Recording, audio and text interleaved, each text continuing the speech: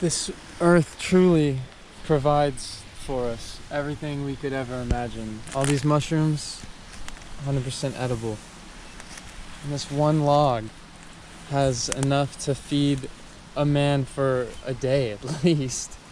You know, and this just coming through here, there's just more. Just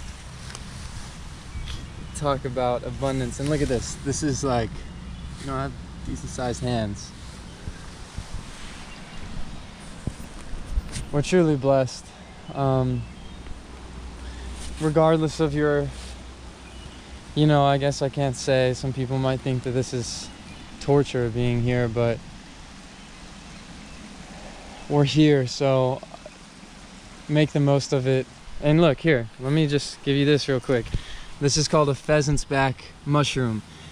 You're not gonna have any lookalikes either underneath, so it's very distinctive pattern on the top. Some of them, this one's older, like it's been growing longer, so it doesn't have as much of those. Like this is probably prime time right now. And then underneath, it's like kind of porous.